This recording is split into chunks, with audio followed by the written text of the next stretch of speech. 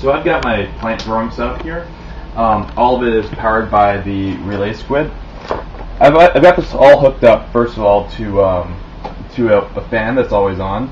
I got this for about $12 at Home Depot. So it's plugged into one of the arms. Now I've got a plant growing light over here on the left and the right.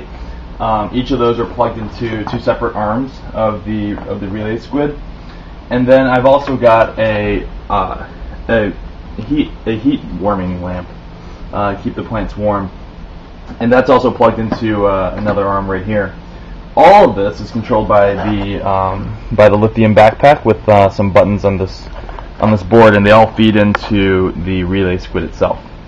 And finally, of course, the RelaySquid is powered. I plug it right into the 120 volts on the wall.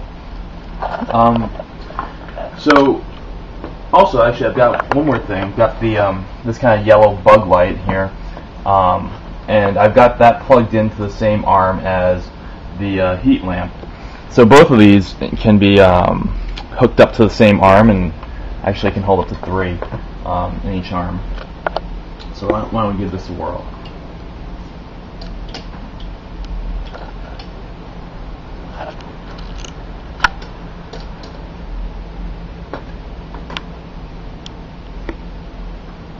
So as you can see, I can put them all on at the same time. I can alternate them, and I'm sure you can imagine having these all timed to go off to make your own very own plant growing environment.